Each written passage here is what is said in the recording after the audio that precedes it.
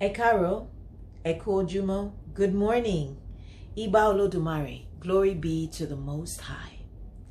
Today is October 13th, 2020, and today is Sango Yemonja Worship Day. And as always, we have to be so grateful for waking up in the morning, seeing a glorious new day. Hold your ori with both hands and say, thank you, Olodumare, for everything.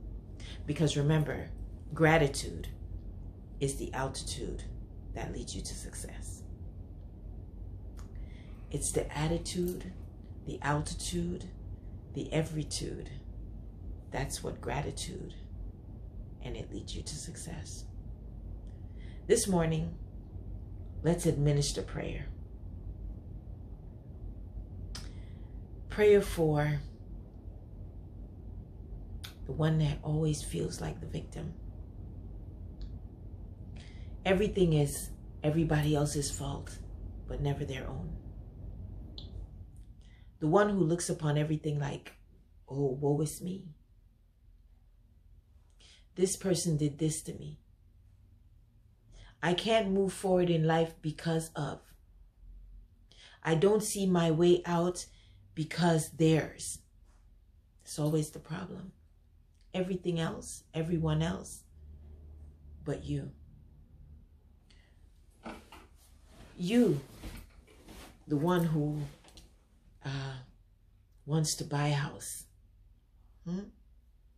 And everything else comes up, every situation comes in, and it's a blockage. And the blockage is everybody else's fault. Even ill luck. But never you. You who has a good relationship but find every fault, everything wrong, every which way, misway, this, that relationship doesn't become valuable until somebody else gives it value. You who sees the fault of everybody else's but never your own. Today's prayer is for you. Today's prayer is for the victim. This way, we're praying against a change of characteristics, a change of outlook, a change of behavior, a change of talk, and allowing a new know-how, a new view, a new prayer. Because you know, when one speaks, that's a prayer. So let's pray anew.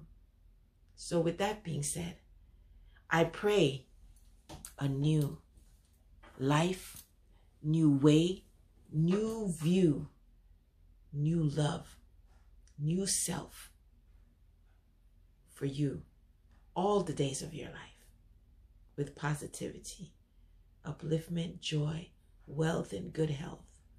Ase Ireo.